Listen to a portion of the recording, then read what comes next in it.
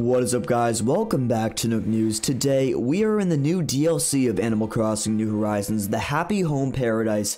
It's pretty sweet, and we're gonna go ahead and do some gameplay, some content, and talk a little bit about it. This is gonna be kind of my review video of the new update, so hopefully it helps you guys decide if you want to buy it, or for all you guys who already have the DLC, give you some insight on what is to come in the future. I feel like I have a pretty good handle on it because I've been playing it for quite some time now. And okay, so let's go ahead and get into the video. Remember to hit that like button and subscribe. I am right here on the island of the DLC update. Once you download the DLC, you can go ahead and talk to the airport manager here and say that you want to go to work. It's a new add-on to the airport, and it's pretty cool. You end up here, and by saying you want to go to work, you're basically saying that you want to go on vacation, because look at this place. It's an absolute paradise. You get to chill with all your friends, you get to say hi to your homies, and you got this boy. So I'll go ahead and introduce you to my favorite monkey here. This is Nico. Nico is an Italian monkey. Maybe he's greased, I don't really know. You guys can decide for yourselves, but he has this sweet boat here. He's basically our advisor. He works for the same company that I do. It's called Happy Home Paradise, hence the title of the DLC. And he takes us everywhere we want to go in this boat, and he also advises us on all the stuff once we are doing our designs of different villagers' houses. As you can see, we have this app here. It's called the Happy Home Network app, and it comes with the DLC.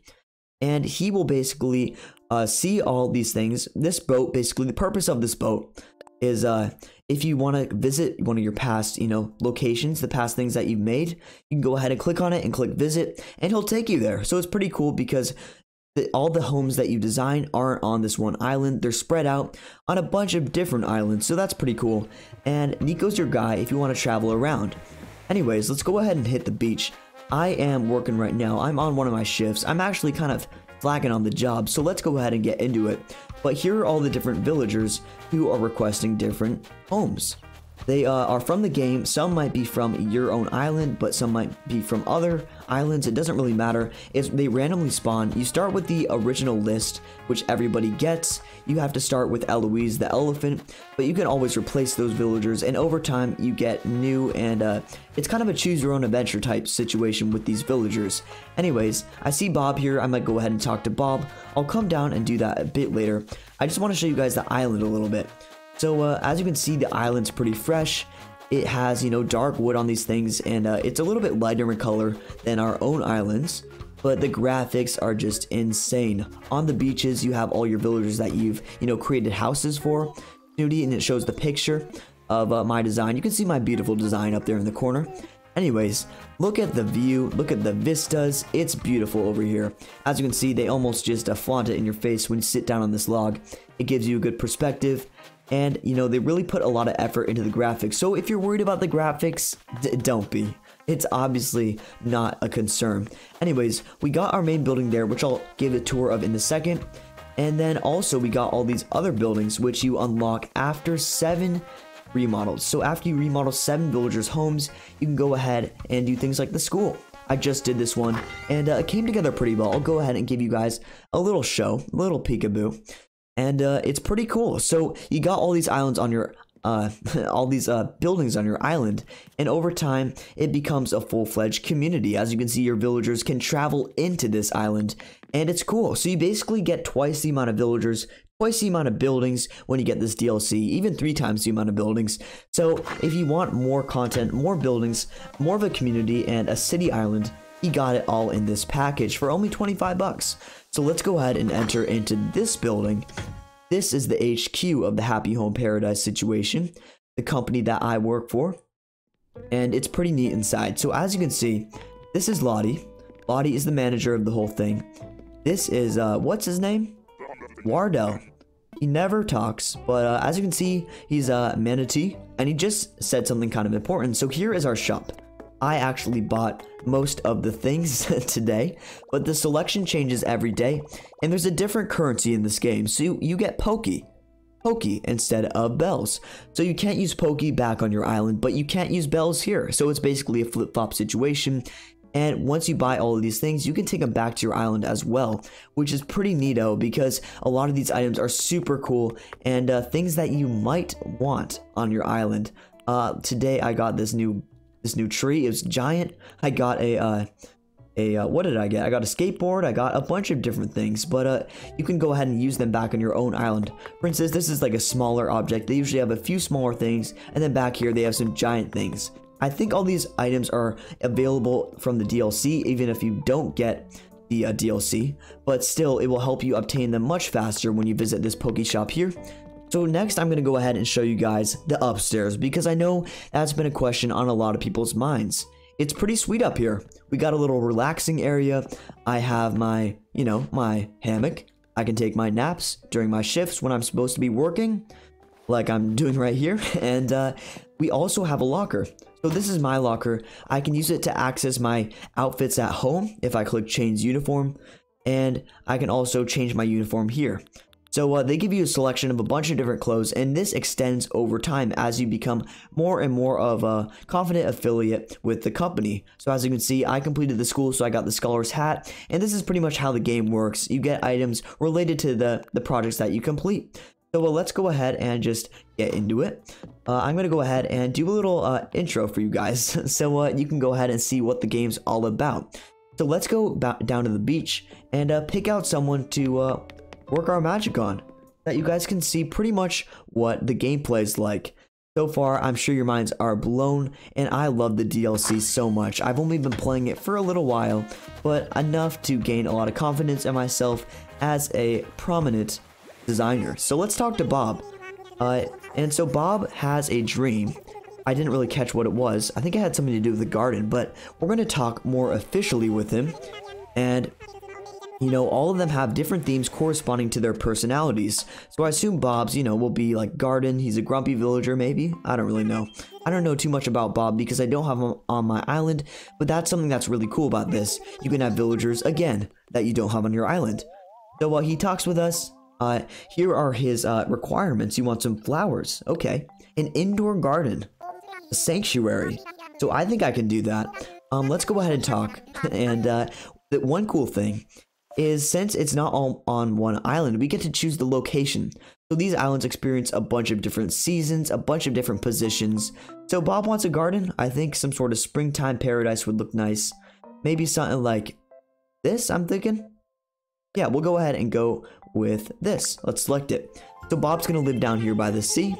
He thinks it looks cool. They always think it looks cool. You get to pick, and you pretty much have full creativity on everything you have here. By the way, guys, look at my back. Look at my little bear outfit, my bear backpack. That's one of the uniform options, and I love it. It looks so pretty here. And let's go ahead and see what we can do. By the way, look at the animation on the bottom right screen. It's great. They put a lot of detail into this. I'm going to stop talking about it. Let's go ahead and do some building so you guys can see what the gameplay is like. So first of all, you get to design the outside. Bob gives you full permission to do whatever you want. So if you want to blow it up, you can. But, I wouldn't suggest that because you might not get as much pokey. No, it's okay. As long as you fulfill the requirements, you're all good to go. One thing you could do is change the seasons. That's pretty cool. We're not actually going to do that, but if you really wanted to, that's something you could do. Another thing you can do is change the lighting. So if you want to change the time and the weather, make it darker, make it afternoon, nighttime, morning, you can do that as well. And that's interesting too. But we're going to start on the creativity of the outside. So we can change to this designer mode. And the first thing I usually do is pick out the house. So you can change all these customization objects with the house. We have, the big house, the small house, all these different styles that you can use in the original game as well. So I think I'll do a nice, maybe I'll do a nice house like this for Bob. So we'll choose the roof. We got all these customization options again. I want to do something pretty colorful for him. So maybe I'll do the pink one right here. I guess it's sort of pink. Yeah, it's pink. It is pink, guys. Just trust me. And you can see we have two-tone things here. We got a lot of different things. So it's pretty interesting. Anyways, I like how this looks. So I think we'll just go with this. Maybe we'll use this one. And of course, we have to add the wreath. So we'll go with this. It looks great. And Bob's going to love it. So next, we get to add items to the outside. We can also change this, by the way, the incline, and you can change it into, you know, the normals. You can also change the location of the house if we want to move it around, so that's neat as well. But I'll probably just move it back to its original location. And you have all the options here. So if you go to the designer mode, we got, you know, we can do fencing. We can do the paths. So we can make a path. We can do the, I don't even know what that is. We can change the house. We got a bunch of different options. And of course, if we go to the fencing, we have access to all the different, you know, fencing customizations, as well as just the fencing types that are available in the normal game. All these items come to you just in this thing. You don't have to earn them in the game itself. You just get them automatically in this DLC, and it introduces them to you as you progress throughout the game, which is super cool. The same goes as the outside. For the inside, you get the same items, and you don't have to worry about earning anything before you do this DLC. It automatically gives it to you, and you start out with a few items, but as you build with more themes, it gives you items related to those themes, and eventually you build a huge order list. So here we go. Every villager has 3 required items, 2 or 3, sometimes 4 if you get there, but at least 3 required items. And as you can see, he has the tulips. So we're going to try to build something that kind of incorporates those items. So let's go ahead, and the first thing I usually do is do the floors. So let's see, what do I want here? I want some, you know, I don't even know. It usually gives us new flooring as we develop. He has some floral flooring, that's kind of cool. And what else does it give us? It gives us black brick flooring, rose flooring, and what is this? Sahara Desert. Oh, we definitely have to go to the Sahara Desert. You know what we're doing. We also have new wallpaper with each customization that we do. You don't get these transferred to the main game, but if you buy anything with Pokey, again, you get those as well. And we can choose accent walls just like in the original game itself. So we got this arched window wall. This gives me a lot of good vibes. I might go ahead and just change back with this then. I didn't really realize what we were doing. We'll go with this. For our thing, we might, yeah, I think this is great. I'm not going to question it twice. So as you can see, you get new furniture added for each thing, as I was saying. The red dot on the top left represents that. And as you can see, I got this whole furniture set. You usually get one furniture set, 1 or 2 per remodel. So I'm going to go ahead and just add in some of these things. You also have full customization options with all of these. So maybe we want the red instead of the yellow for this. And then for the Nordic table, I definitely want this. We'll do the dark wood. Yeah, the dark wood will look really cool. We got a low board. Sweet. I'm going with the dark wood. Fabric on top. Oh, yeah. We'll go with this. And what else? Nordic shelves. So it seems like the Nordic is obviously the thing that we unlocked here. So that looks great. I'll put this all together. So we'll put the Nordic in the background, and we'll put the table in the foreground.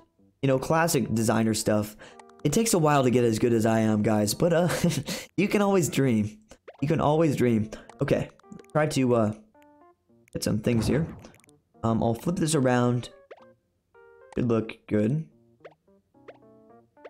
Flip it around just like this. I'm gonna put this here, I think, and we can put some flowers on top.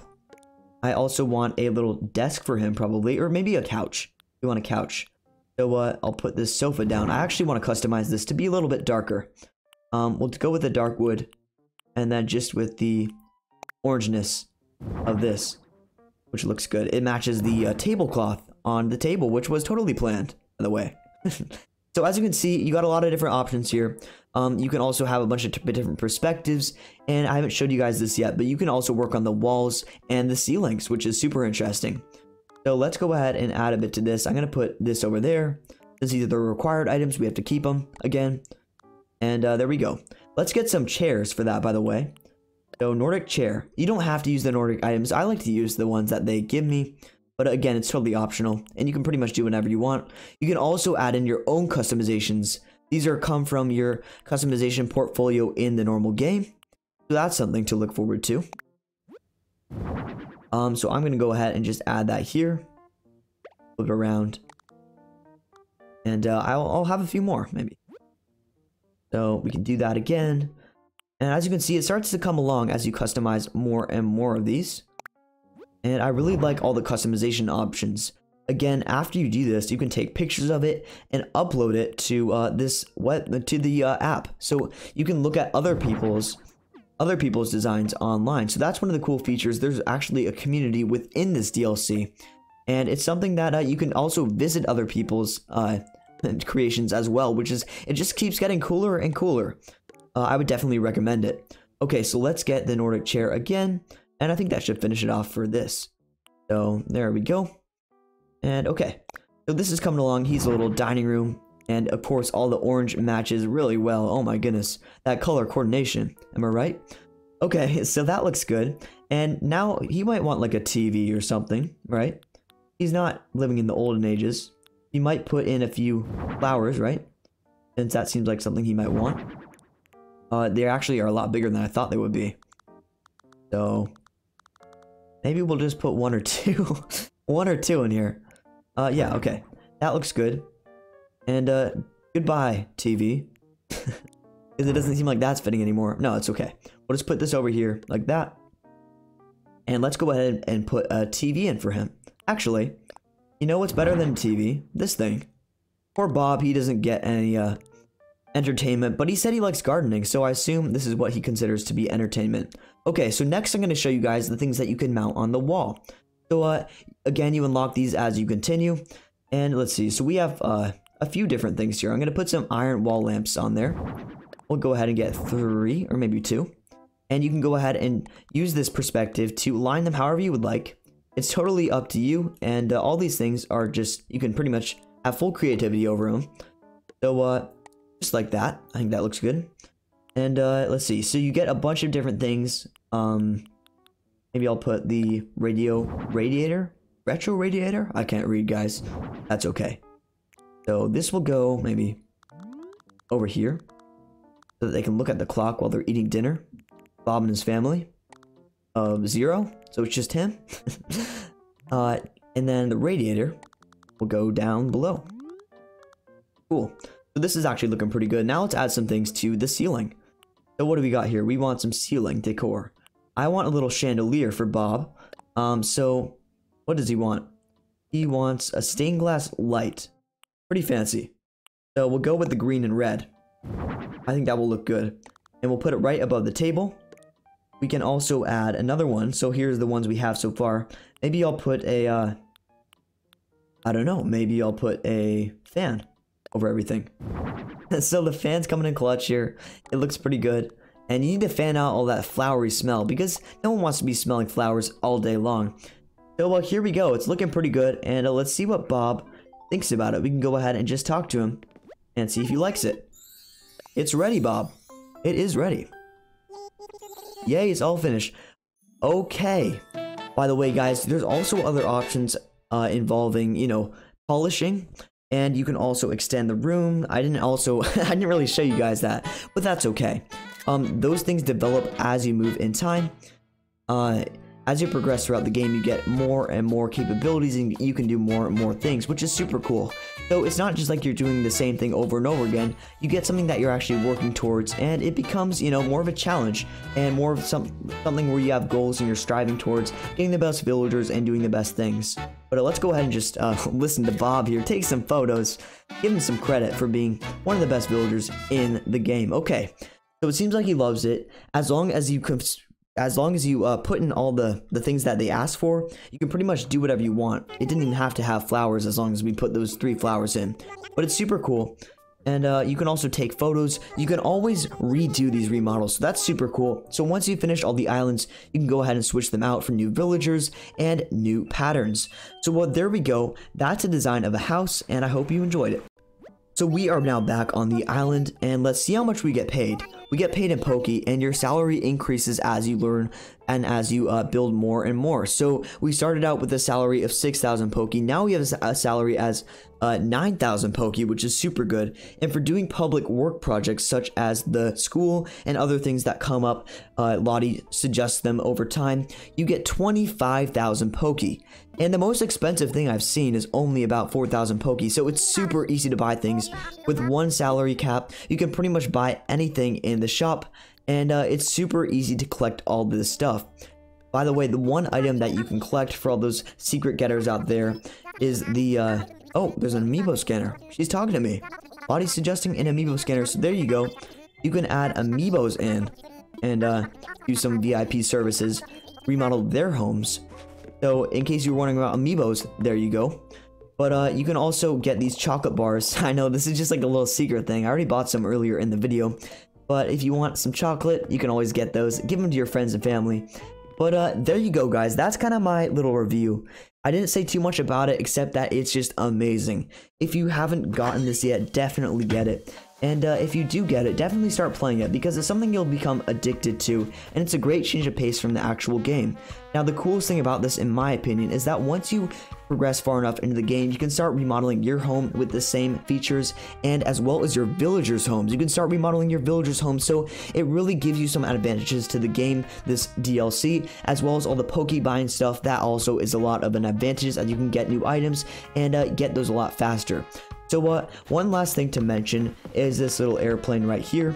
You can take this back to Harv's Island, I believe, and from Harv's Island, you can go to this island. So it's a full round trip, and all the 3 islands pretty much connect, and this is really connected to the regular game. So don't go on thinking that this is its own thing. You don't need it. It's kind of something that you really want, and I would definitely suggest getting it. So guys, remember to hit that like button and subscribe. I hope you enjoyed this video. It was helpful, and we'll go ahead and stop it there. Thank you guys for watching. Until next time, NookNews out.